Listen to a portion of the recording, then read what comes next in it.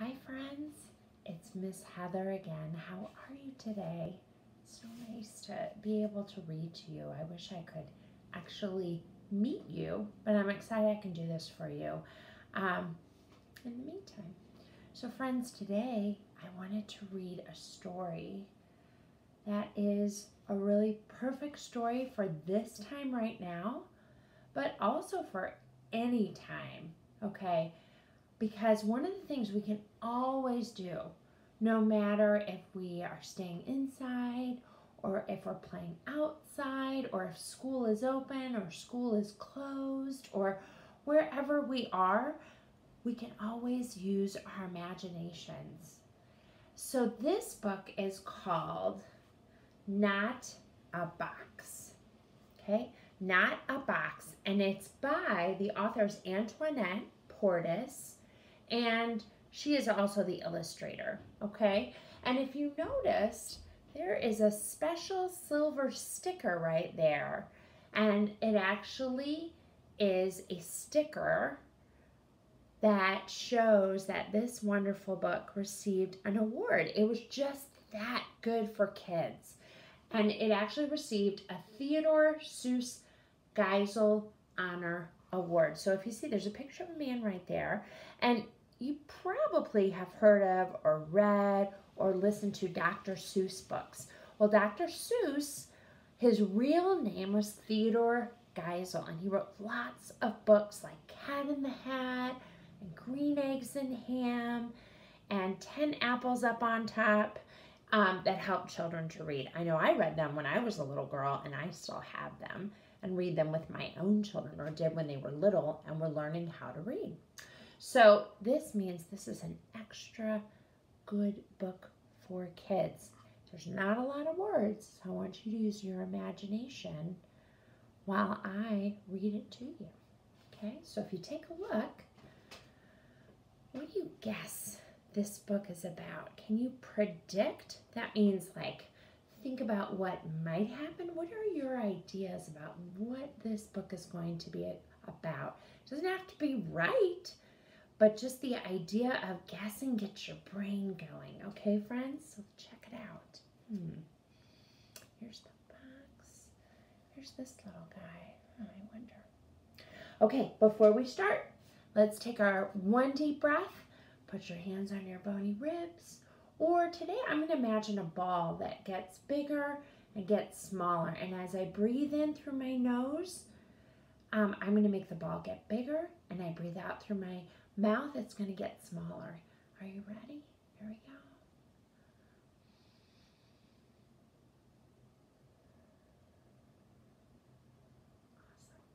Awesome. And even that one big deep breath can calm your heart, your body, and your mind, and you're ready for a story.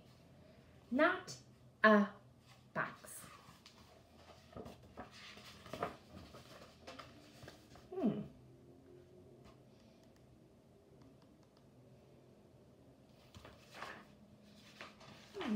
There's a clue right there. All right. This little guy saw the box, and now he's dragging the box somewhere. We haven't even started the story. Here's the title page, Not a Box. Those are some clues before the story even started. Here's the dedication page to children everywhere sitting in cardboard boxes. That's who Antoinette dedicated the story to. Why are you sitting in a box? And the rabbit says, it's not a box. What is it, friends? What are you doing on top of that box? It's not a box.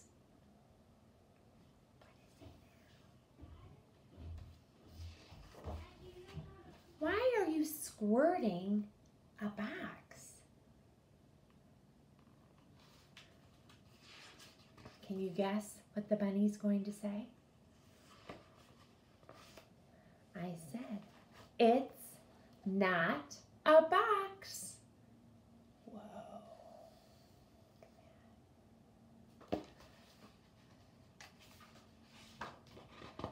Now you're wearing a box?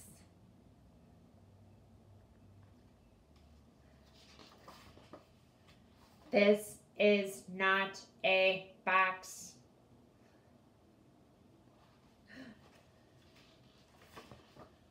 Are you still standing around in that box?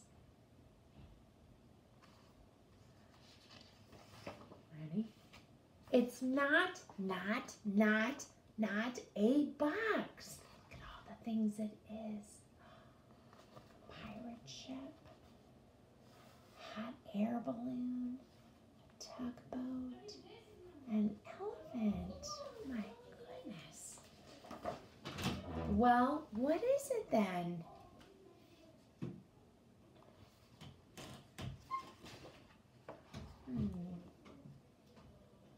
Just to think about that for a moment. It's my not a box.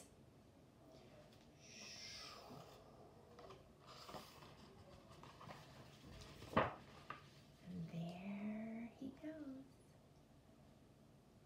The end. So we're going to zip through the story really fast with my minute I have left with you and notice a few things. Okay, friends? If you want. Okay, so if you notice here, this writing is sort of slanted. That's the person who's actually talking to the bunny, okay? And the box is just black. But when the bunny now is talking, the letters are straight up and down, so we can tell it's a different person who's talking, or a different animal, I should say. And then the imagination of the bunny is shown with the red. Okay, there it is. Okay, so you can see that's a race car in his imagination, which is just as real as anything, honestly. Same thing. The slanted writing is the person. What the person sees is just black. And then when Bunny answers, the letters are up and down, and what he's imagining is in red. That's what he sees in his mind. It's pretty cool. I love it. So the lesson in this story is you can really create anything with your imagination. If you don't have a big cardboard box, and those are super fun, it could be a laundry basket. It could be a small box that you can imagine as something else and pretend with. It could be a pillow. It could be, I'm looking around our room, we could be towels that could be capes. It could be, if it's okay with the big people who care about you, it could be pots and pans that are drums, okay, as long as it's safe, okay? All right, friends, I love this book. Have a wonderful day, okay? And I'll read to you soon. Bye-bye.